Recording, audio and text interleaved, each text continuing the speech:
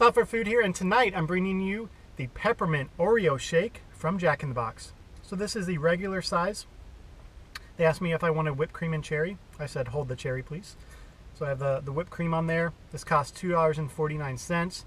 Pretty good size for that price. You can see the chunks of Oreo mixed in there. It's got this slightly pink kind of Pepto-Bismol color to it from the peppermint flavoring. And when it comes to minty themes or peppermint themes in my dessert, I'm kind of hit or miss with what I like. I do like peppermint patties. I do like some peppermint mixed into some desserts, but as a whole, when it comes to minty themes, it kind of reminds me too much of toothpaste. So again, kind of hit or miss, but hopefully this will be a hit. Let's go ahead and give it a shot.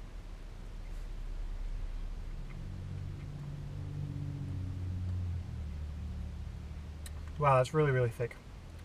Oh, nice. Yeah.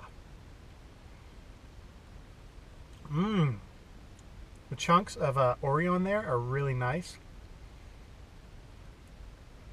Getting the vanilla flavor coming through from the milkshake. And then there's more of a subtle hint of peppermint, which I really appreciate. This isn't overly minty like a lot of desserts that have mint in it. So this is really nice. Every sip, I'm getting lots of chunks of the Oreo, so there's a lot mixed in here. It's really nice. Try some whipped cream. Oh, this whipped cream's good. It's different than other whipped cream. This is kind of like has a lighter flavor than normal fast food whipped cream. That's nice. So overall, guys, for a limited time Christmas seasonal milkshake, this thing's awesome. I'm probably going to give this a 5 out of 5. I don't know what you could do to make this better. Again, it has a slight amount of peppermint, not overpowering. Tons of chunks of the Oreos in there.